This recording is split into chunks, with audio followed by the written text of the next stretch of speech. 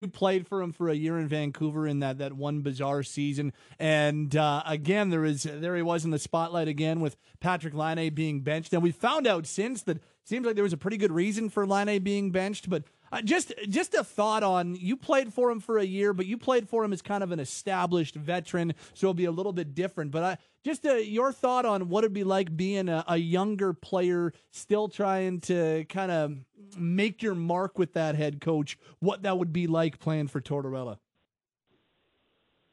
Well, as a young player, like, the game's changed. We all know that. We hear that all the time. And society has changed, and young people are as entitled as ever, right? And some of the older people that think that you should, fight and claw and scratch to get everything you deserve. And, things are a little bit different these days, where everything's based on potential and what you can do in the future. So, yeah, some young guys would be hard to play for Torts, because he is an old school coach. And 20 years ago, everybody coached like Torts, where you were super accountable. And if you weren't going, you weren't playing. And if you were, a depth player playing your heart out for the team, you would play more. And I don't know. I just don't understand how anybody would not like that. Like, how any team would not like that. I guess if you're like a top player and you just feel like you can do whatever you want out there and make mistakes and not try and still get your ice time, I guess you wouldn't like it. But I think for everybody else on the team, it's an even playing field, right? Like,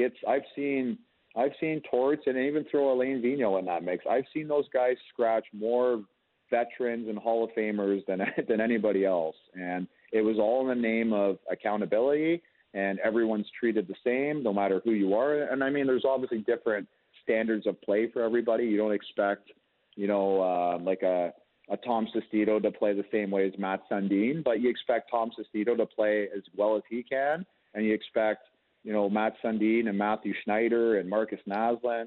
And I don't think he scratched Nazi, but Trevor Linden, you expect those guys to play as well as they can. But I saw a lot of those guys get scratched, and Torts is the same way. And the players, for the most part, respect that and like that. So, but I can see as a young guy, when you don't think that you think you're a bit of an untouchable, it would be tough. But Torts is a good communicator, and it's not always going to turn out to be the Dubois situation. Most of the time, I feel like Torts gets through to the guys.